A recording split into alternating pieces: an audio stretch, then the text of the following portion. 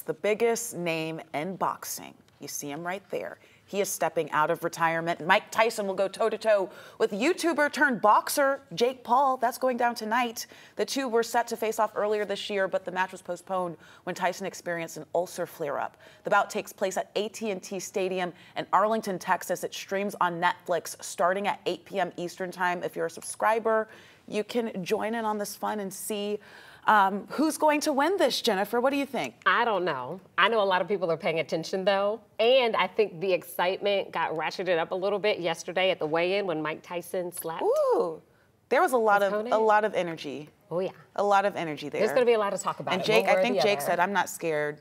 Well, he said he's going to win it.